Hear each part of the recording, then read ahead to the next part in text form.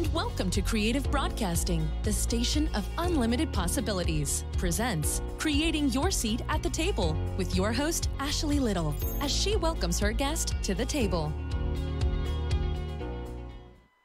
Welcome to Creating Your Seat at the Table. I am your host, Ashley Little. A little bit about myself: corporate professional by day, serial entrepreneur by night, six-time best-selling author, CEO and founder of Ashley Little Enterprises, LLC, owner and creator of Creative Broadcasting, and founder and owner of Talk Radio and TV Network, LLC. Tonight we have an amazing special VIP guest by the name of Clark-Chatman. A little about her. Looking back over my life growing up in a single-parent home with 5 other siblings, I can only thank God for the guidance and support system He has placed in my life. As a young girl, I suffered with low self-esteem, depression, and thought everybody was supposed to be my friend. Throughout my life, I tried to find easy ways out instead of believing in God that He would see me through. Of course, we all made poor decisions, but somewhere down that road, I found me. Beautiful Spirited Women Girls Mentoring Program was designed and created by God Himself. He gave me a gift and a vision to fulfill an assignment to be a restoration to girls and women in our community. I have a chance to stand before girls who were just like me, lost and trying to find their way in life. I knew it was time to empower these young girls and mold them to become entrepreneurs.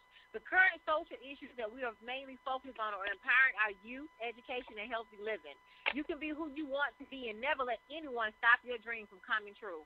Lord Hill Parish Women of Worth, Daily Point of Light, and State of Tennessee Governor's honoree, Clark-Chatman, a wife and a mother of 3 beautiful children who means the world to her, is the founder of Beautiful Spirited Women Girls Mentoring Program.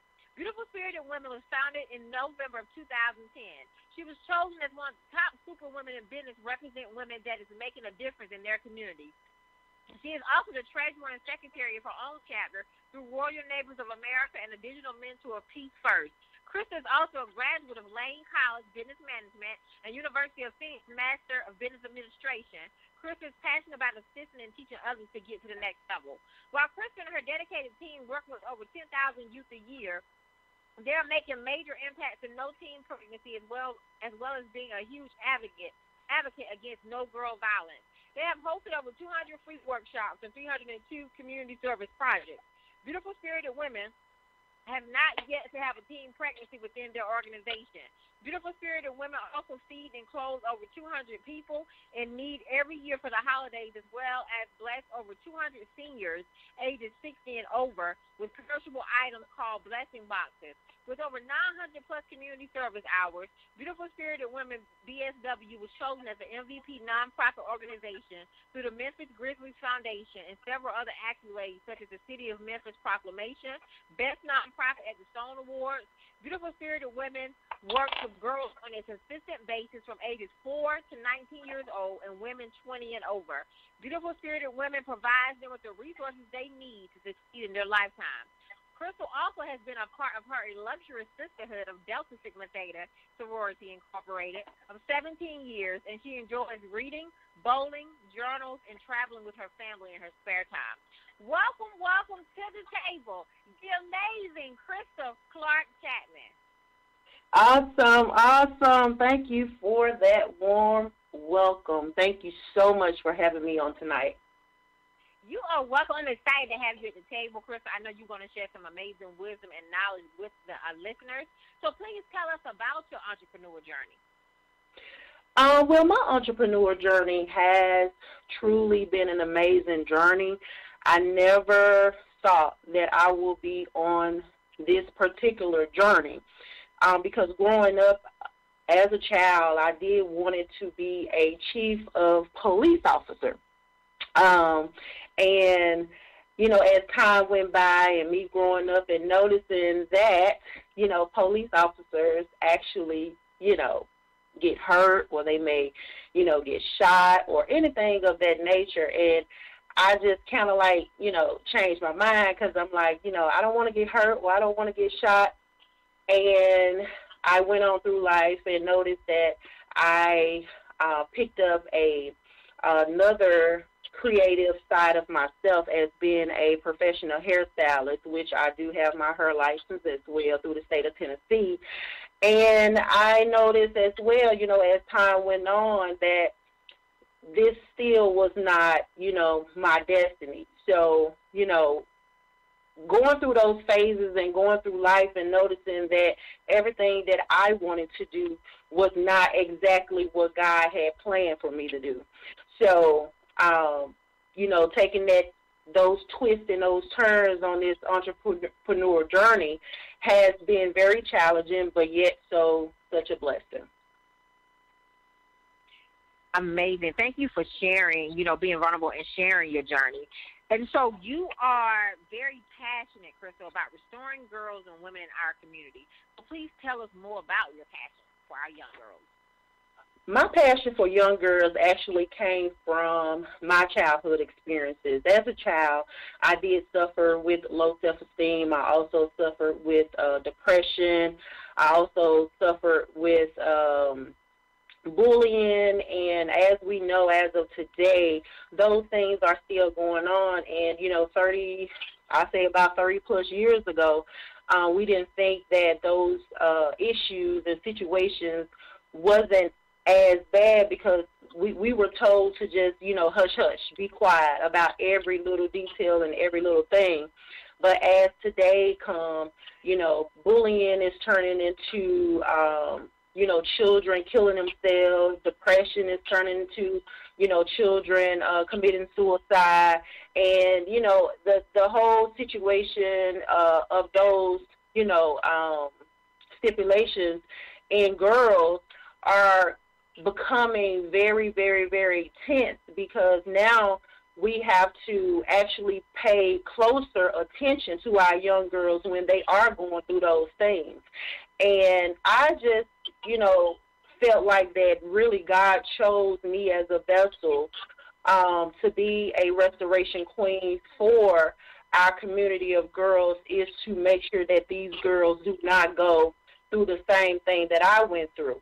But he also instilled in me to go out and find women who are passionate about girls as well, because my story may not be the same as another person's story or another woman's story. So that other person that, he seeks for me to find that will come in and assist with the program, their story could be a little different from mine, so they will be able to come in and help the young girls as well, because everything that I am experiencing, I may not be experiencing something else. So that's why when he gave me the vision to go out and look for women who was just as passionate as me, I felt like that he made it very clear that, you're not the only person that go through things, and you're not the only person that's going to be able to help these girls. So I need you to build a team. I need you to build women that's passionate about what I am about to instill in you. And when I say that BSW has one of the strongest teams and leaders in our organization, like, it's just really so unreal, because we know in today's time women cannot get along. Women, if a lot of people see a group of women, they say, oh, that's they're filled with drama. Oh, they have, I don't want to be with them. They backstabbers. They this, they that. So they kind of like back away from women groups, because they feel like that we are there to just, take a picture. But we actually are doing the work. We're actually serving in our communities to make a better and safe haven place for our youth girls in our community. I love that. And, I was able to actually speak at your conference a year ago. So when I say you're passionate, I love your passion for reaching back and pulling forward. And when I say your girls are amazing, I mean, they're all doing amazing things. Awesome. Thank you. All doing amazing things. And I know I read in your bio that to this day you haven't had one that was pregnant, right? I thought it was amazing. No teen pregnancy. No teen pregnancy. And these are all the girls who are registered and has been consistent with the program. We have not yet to have a teen pregnancy in 10 years. That's amazing. That is amazing. Thank you. So Thank you. How can people get involved with Beautiful Spirited Women? How can they donate, support, give back? tell us more about that and the different services that you all offer, because I know you have been traveling the world as well.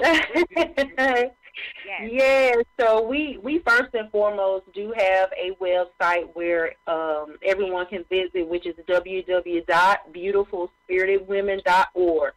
And you can actually make a donation, and you can also register your daughter.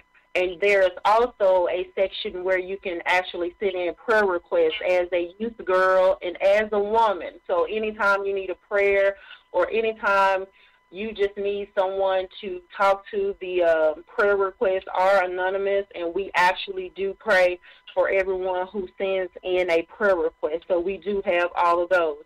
And also the platform do give you an actual guidance of what we do, but to kind of piggyback off the website, we do have a Beautiful Spirited Cupcake program, which is ages 4 to 11 years old, and that program is an enrichment program for our youth babies, and we just try to, keep them on the level as far as education, etiquette, manners, and, everything that self-esteem, bullying, all that good stuff. And then we also have the Beautiful Spirited Teen program, which is ages 12 to 17. And that's our, mid-teens and young adults as they transition. And then we have the Beautiful Spirited Mentees, which is ages 18 to 20.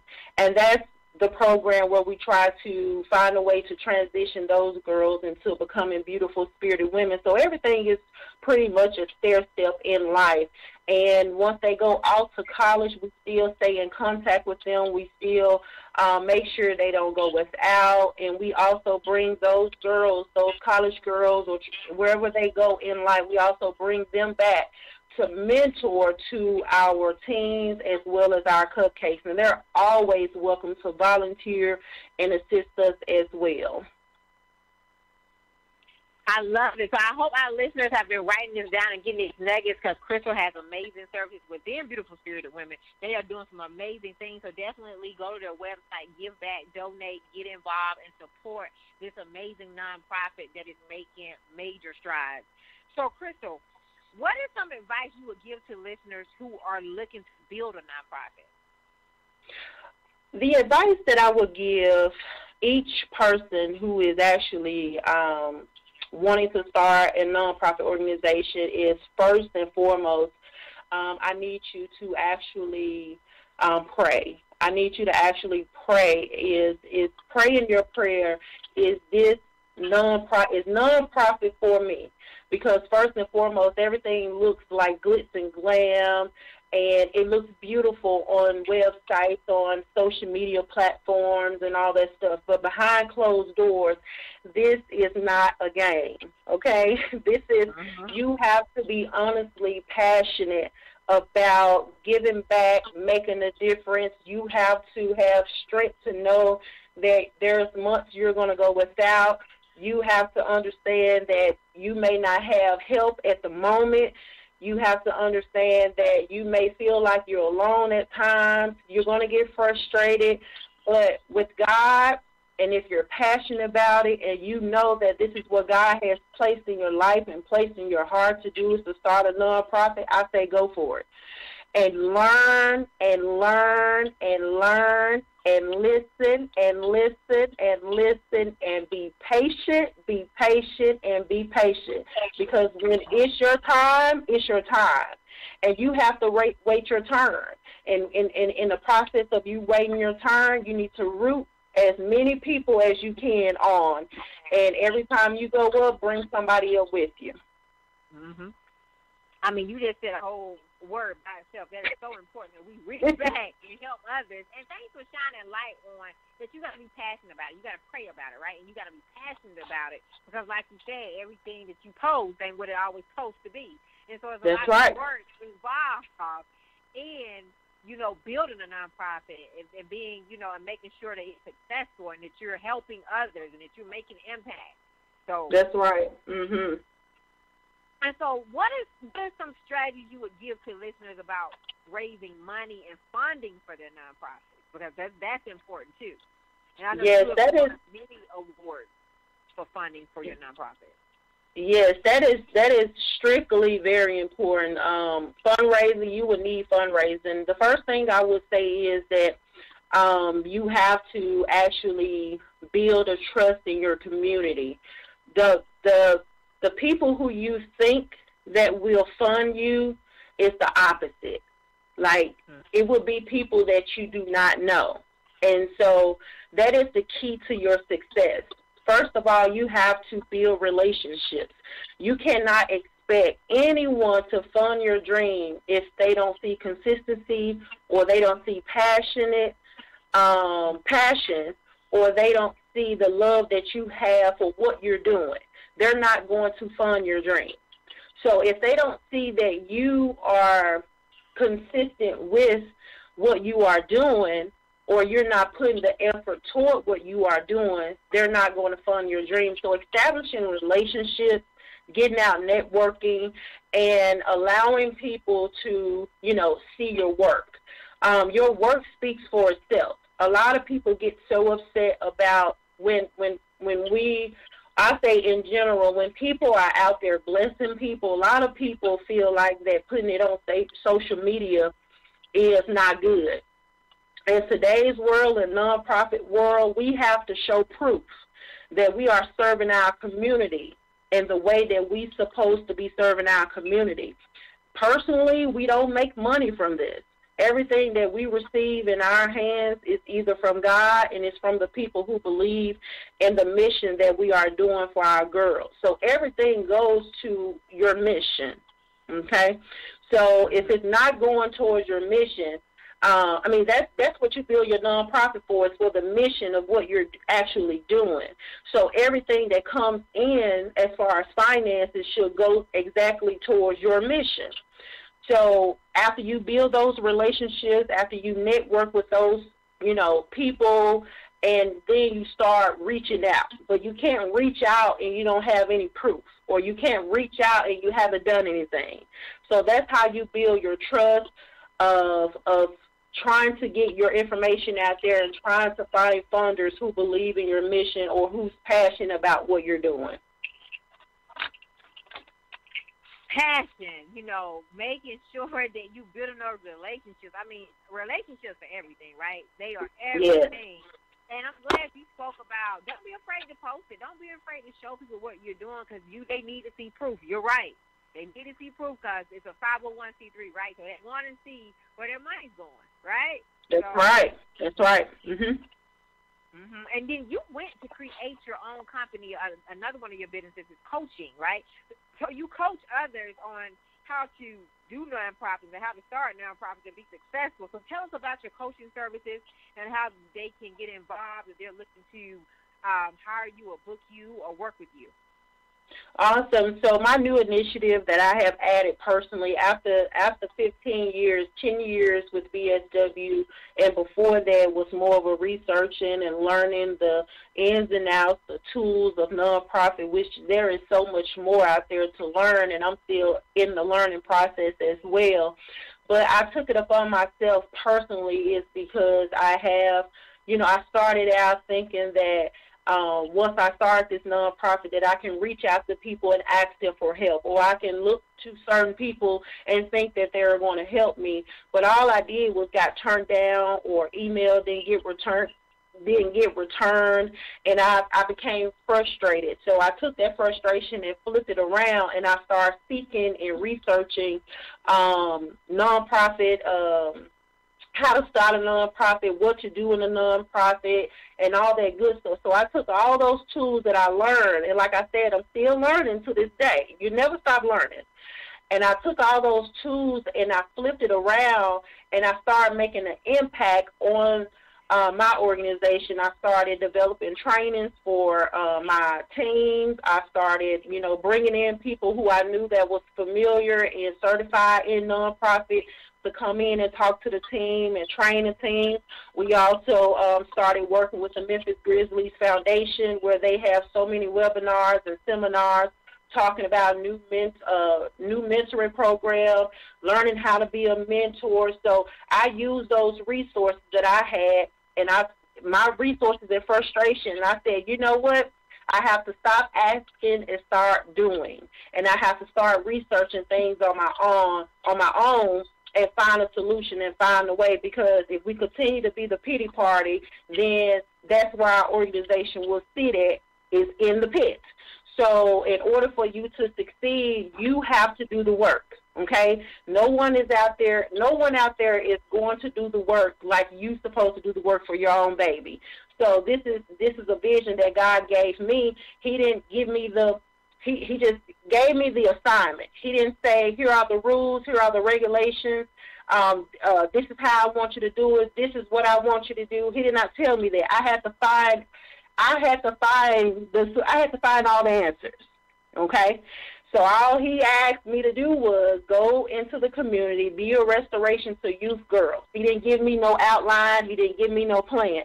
So I had to do exactly what he told me to do. So now for this organization, I had to create the plan. I had to come up with the concepts, but I had to research. I had to go through everything. So starting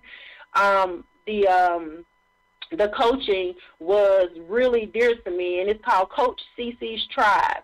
And I actually do one-on-one coaching, and I actually will be doing group coaching, where I will be working with women who are in nonprofits or youth.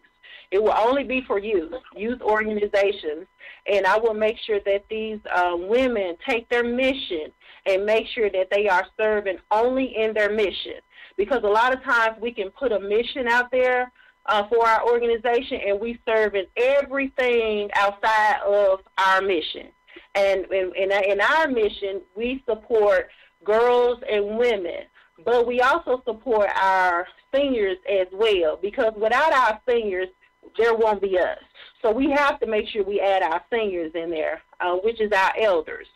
So this program is mainly for motivation, because nonprofit is not easy. So having women who, and I'm a collaborator. I am never in competition with anybody that's doing the same thing as me. If I'm rocking, I want you rolling. So if I have the experience, or if I have the information that will set your organization apart from any other organization or will push you up a level, I'm willing to give you that advice, because I didn't have no one to give it to me. But God instilled in me and made it clear to me that it's okay. I can rest now. So after 10 years, I can rest and I can give back, and I can show these women that we don't have to be in competition. We can collaborate, and I'm willing to do that. But you can, anybody that wants to be a part of the program, you can email me at coachccstribe@gmail.com. Just give me your name and your information, and we can just go from there and set up a one-on-one or a group session. So definitely go hire and book her now. Crystal is an expert in her field, doing some amazing things. Definitely somebody you need to know and connect with. So go support and get with her now and learn how to build these amazing nonprofits and really do them the right way, where it be profitable and where you're making impact and you're actually passionate and giving back as well, yes, doing it all at the same time. So you have built multiple tables for yourself, Crystal. So how did you create your seat at the table? Creating a seat at the table was very interesting. Growing up in the city of Memphis, we always labeled, as, competition, the city of Memphis. There is so many powerful organizations in the city of Memphis, but at certain times in the journey of BSW, we felt like that we didn't receive the proper support from our city. But that was us being in, I won't say illusional, but I figure that in life, if you are looking for people to give you a hand clap just because you're doing something good, you're in the wrong place. And that's man. So when we start looking at it as if we're doing the work for God himself and giving him credit and letting him know that we're serving him and not man, then we changed our whole mindset and stopped looking for people to congratulate us when we should be congratulating and patting ourselves on the back. As long as we felt that God was giving us credit, that's all the credit that we need. So instead of me focusing on the city which we were doing most of all the work in, I started focusing on the other 8 chapters that we were serving in our community. So BSW is serving in 8 other chapters within the United States. So I use tools and I use resources in those cities and in those states and start connecting with, this person, start connecting with that person, and I start using a lot of people that was inside of the organization that actually believed in us. So I pretty much connected with someone who I knew that entirely believed in our program and that will speak on our behalf when our back is turned, and that's very important. If you can find someone or find a group of people who will talk greatness over you when your back is turned, those are the people that you need to have in your corner. So finding this person who writes grants for you without asking for no funds or anything in return, and finding someone who speaks on your behalf when your back is turned was very, very, very awesome for Beautiful Spirited Women. And this person actually helped us through nominations and through grants to allow us to sit at tables that we never, ever imagined sitting at. And I felt like that we do the work, we did the work, and yes, we deserve to be awarded for the work, but was it time? It may not have been time when we were complaining, but when will it be time? So after, almost within 8 years of the organization, it took us almost 8 years to actually be awarded on a national level. So that's why I go back to saying patience is virtue. Even though we felt like we were needed to be awarded our 2nd year or our 3rd year and doing nonprofit, it was not time. So having the seats at the different tables was absolutely a mind-blowing it was a mind-blowing blessing, because I never, ever thought that Beautiful Spirited Women would be sitting at a table with people who we see on the TV or people who we see in, music videos or anything of that nature. I'm getting teary-eyed because it's just truly a blessing how far we have come in the nonprofit sector. I just love it. And it's just congratulations to you and your amazing team on all the great things that you all are doing. And I can't wait to see what God is going to do for you all in this new year. He's already has opened some major doors. I've been consistently following you and watching your announcements. So just super congratulations on all the great things that are happening. Thank you so much. Thank you. You are welcome. So we all have a process, right? And I think a lot of people have to understand we have to go through the process to get to that next level. So what did failure teach you on your journey? Failing was really a motivation, and it was actually a boost. Not only as a team, we failed, but, seeing the strength that the women within my organization have. Everything is about team. Everything is about sisterhood. So every time we fail, we go back and strategize on how we can make, this better. And when I say the faithful few, they know who they are, but these women will dig deeper. They will go deeper and figure out, okay, we failed this time, but how can we succeed the next time? And giving up is not an option in our organization. There is an award that, we had applied for I'd say about a good 5 years. And with this award, it's very tedious.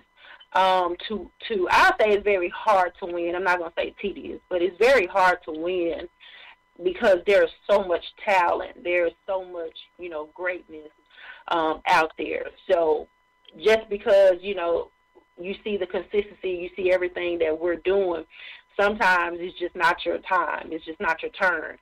But we did not give up. We did not give up. We're going to say we're going to try again next year. And half of them looked at me like I was crazy. Like, we didn't win the last 4 years. Why we got to keep trying for this? Why we got to keep doing it? Like, we're not going to win. And me coming in as a leader said, we're going to try again. Because we understand that, failure is our motivation. Failure, give us, it gives us a leap in life.